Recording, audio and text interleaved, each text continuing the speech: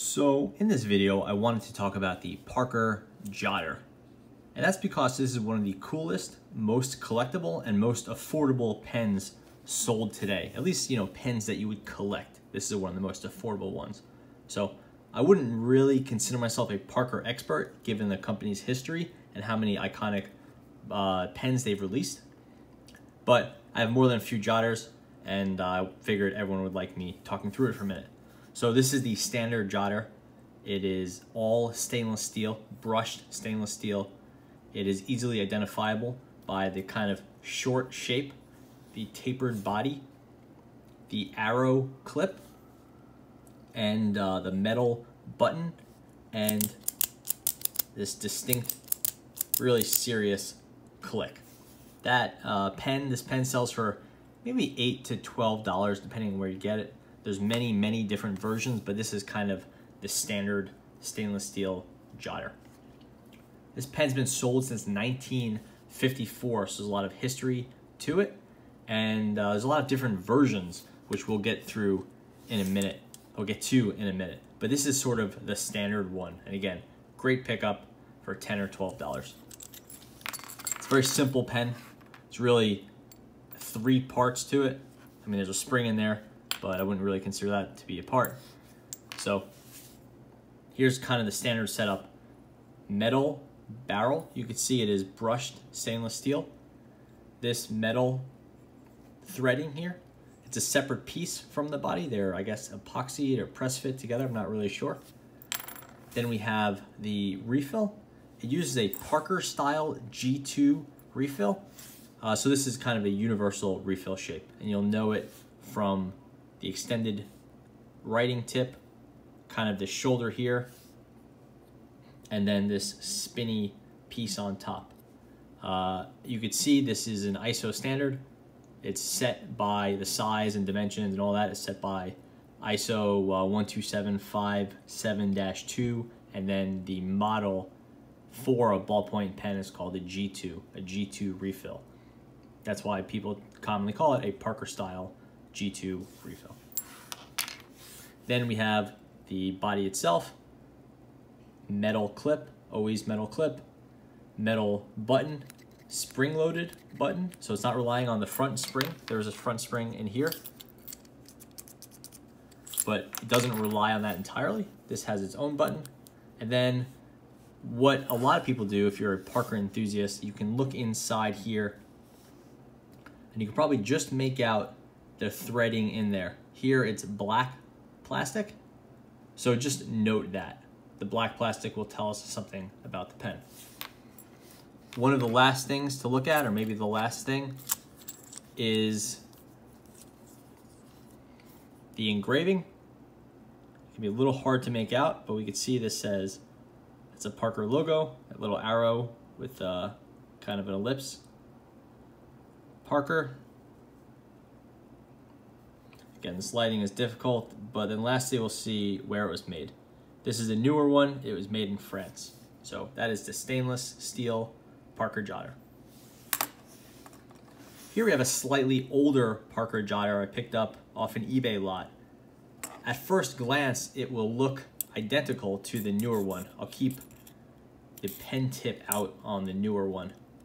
So we'll see they both have that arrow set up, but as we inspect the pen, we'll see there are some subtle differences between the two. The bodies are pretty much identical. They're both brushed stainless steel, and honestly, while this one, the older one, is a little bit more beat up, I can't see any real differences. Looking at the clip, we could start seeing some differences. Here you see on the older model, thinner arrowhead, thicker arrowhead. The body, or the shaft of the arrow, is about the same. Now we see these kind of chevrons here. This newer model has 3 solid chevrons, like they have like a weight to them. These, on the older one, it's 1, 2, 3, 4, 5, 6, 7, I want to say 8, hard to tell. I guess 7 or 8, and they're just lines there. So definitely a difference there. The clips are in build pretty much the same though. You can see it's a single piece with folded It's folded over here, single piece down, and it's a single piece onto the press fit clip. So that's all one piece. Here, also all one piece. One big difference you'll see with older models, and the older model is on the left, you can see it has a flat top, got some gunk in it, but it has a flat top with a little indentation, and inside that indentation is the Parker logo. It's really nicely done in there. It's a really clean logo considering it is inside of that little button. And I should give this pen a cleaning. It has some pocket lint or something in there. Anyway, really nice shape. It's pressed in there. It's really clean folds to the metal. Nicely done. With the newer pen, definitely less complex, no logo on top, and it has a domed top. See, this one is flat, this one is domed. So clearly they just kind of put this into a metal stamping tool and just kind of extruded it or kind of pushed it through the way you would make like a, I don't know, a metal bowl or a bucket or something like that. The new one has a lot heavier, kind of a messier sounding click. Listen to the new one. Listen to the old one. Let me tighten that down.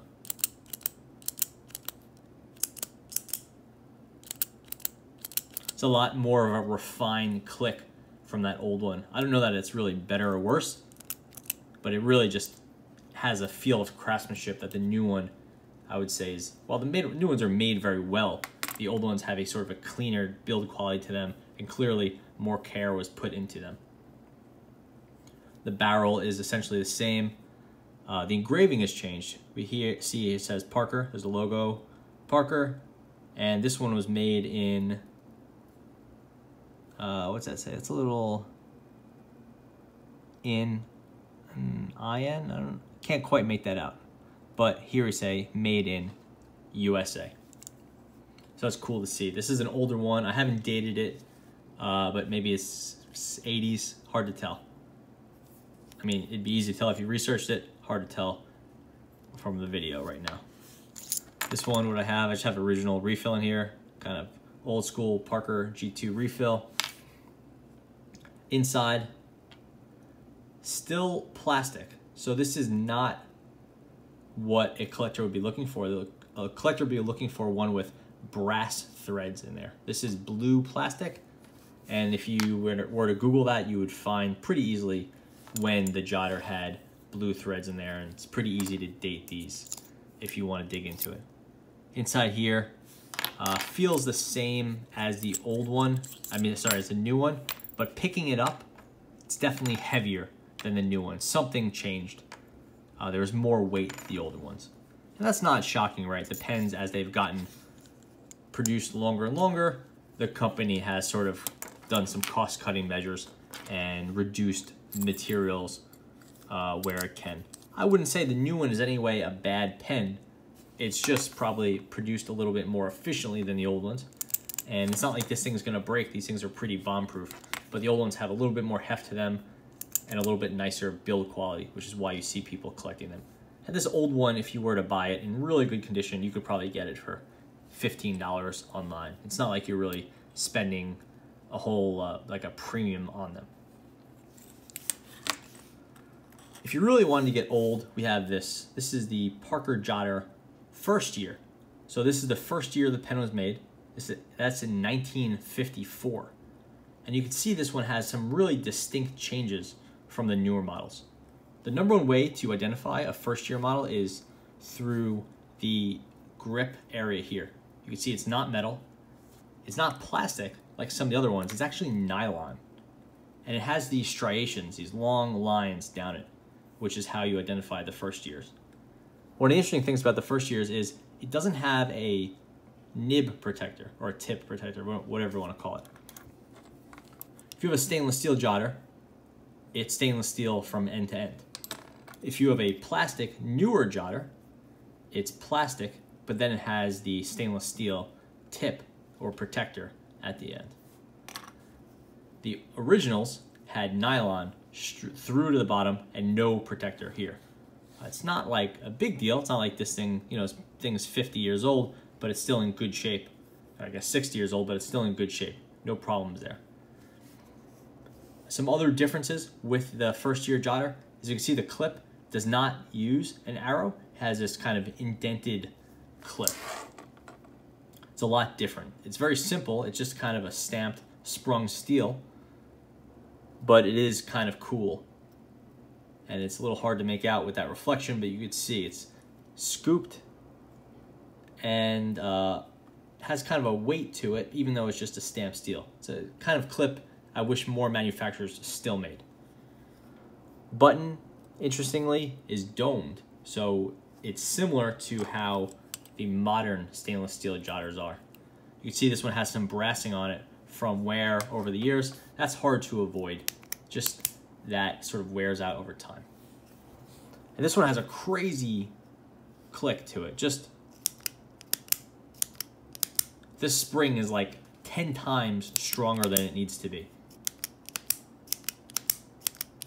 And on the up right there, the release, it's really serious. This thing feels like a piece of like military hardware. It has a way better click than any other Jotter I've owned. And this thing is obviously the oldest of the Jotters I've had. Opening it up, we can see this front piece is very simple. It has very tight threading, no metal at all. It's very light. It's kind of a strange choice considering the Jotter is being known for being an all-metal pen. Inside, I just have a whatever refill in here. It's the same, G2 style refill that hasn't changed since day one. I don't have the original refill though. And then inside, it's a little bit hard to make that out, but we can see, not surprisingly, that it has brass threads. And again, if you are looking for a used Jotter on eBay or something like that, a lot of the collectors that are selling these and people in market will specifically call out if it has a brass thread. And I don't know that the threading actually makes a difference. It's just a marker that you're getting a Jotter from kind of the top and most desirable years. It won't necessarily be a first year though. For that, you want to look for these lines down it. And you could find a really good deal if someone thinks they're selling an old Parker pen and you see these lines. You know, you could pick these up. I got this one in a pen lot. I think I paid $20 for it. If you are into the Jotter, there are some other options available. This is a kind of a standard, the most cheap Jotter sold today, and this one has a plastic body. It makes the pen much lighter. It's still quite durable. It just doesn't have that all stainless steel build quality. And the top, the upper, is basically the same as the newer stainless steel ones. And I think the parts are not interchangeable, so I think the threading is different, but let's see right now.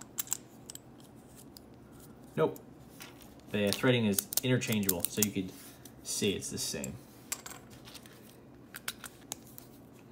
So this is the non-stainless steel. This is just a Jotter. This one, in fact, I think was called an anniversary edition or a special edition because of this color here, this plastic, and this, I don't know what this is, neon orange or coral or salmon or something like that, was a limited edition color. The Jotter does have some very cool limited edition colors. I would definitely recommend you check back from my video on the Jotter Premier edition.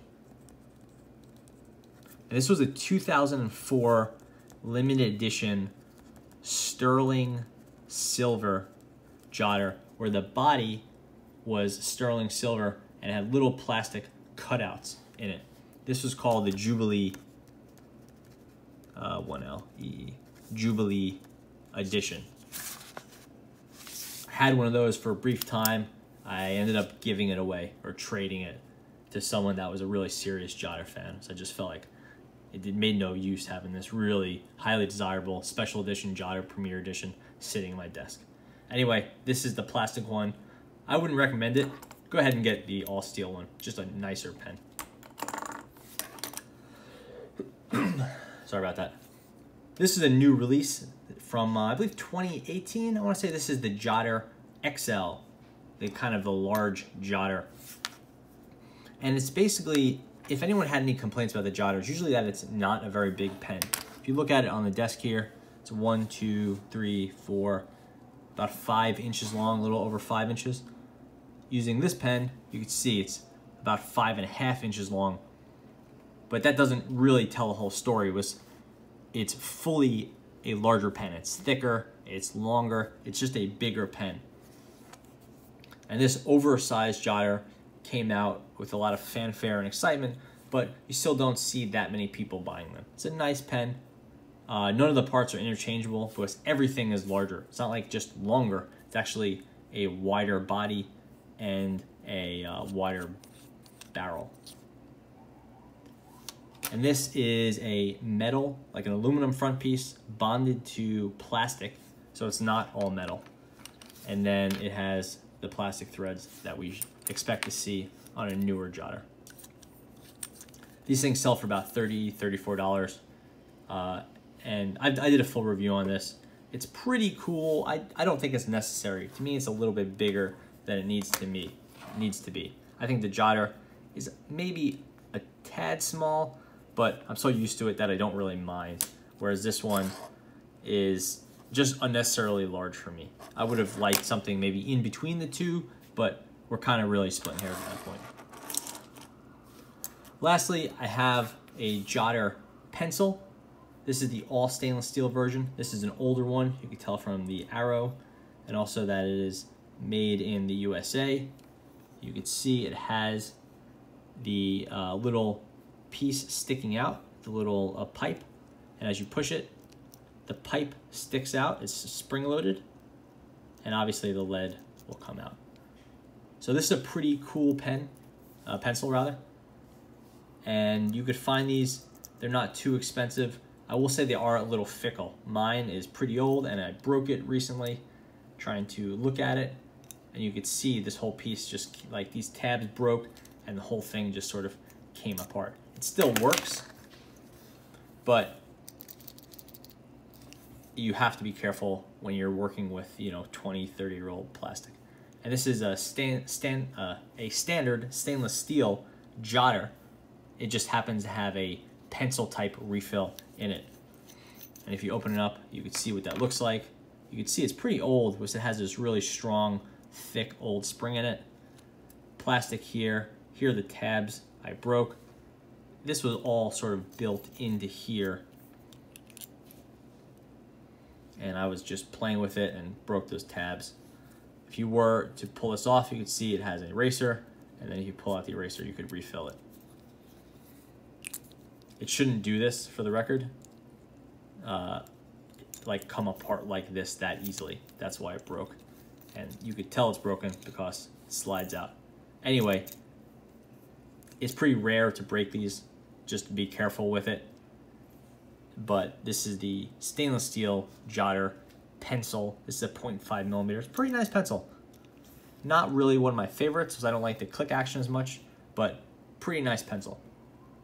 You can see this is from the era that has that flat top with the indentation there. So, pretty cool. As a sidebar, this is a Schmidt DSM 2006. It's a 0.7 millimeter Parker Jotter or Parker G2 style pencil insert. And what this is used for is getting a Parker G2 style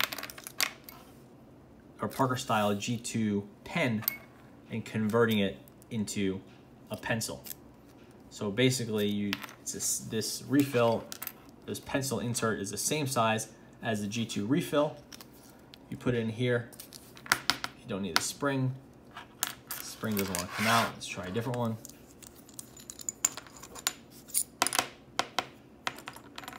None of the springs want to come out. See if it works with the spring in there. Yeah.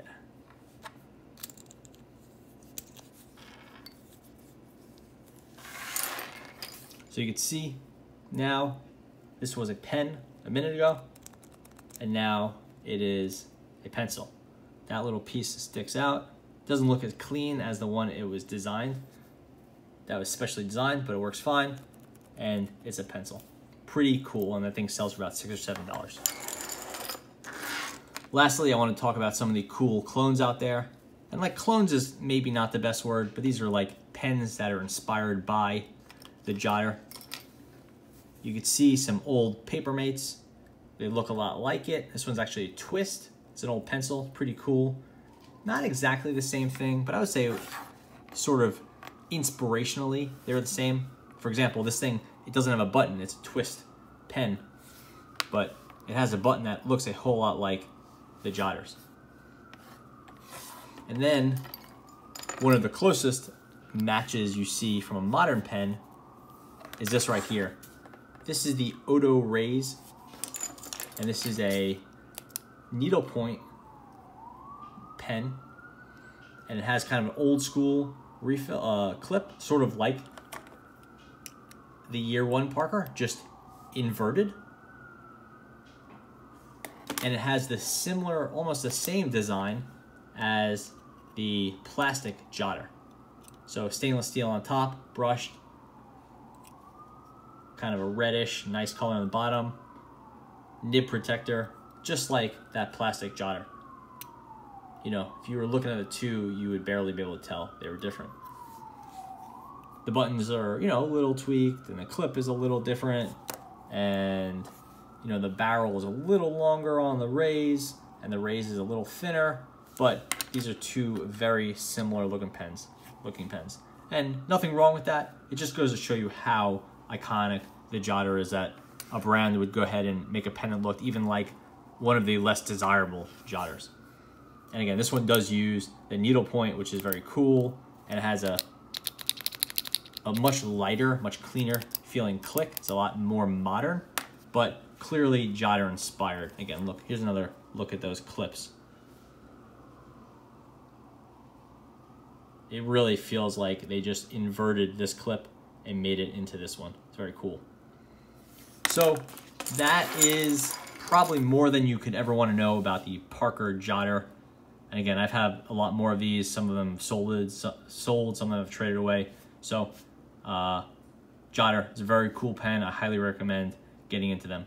Thanks for watching.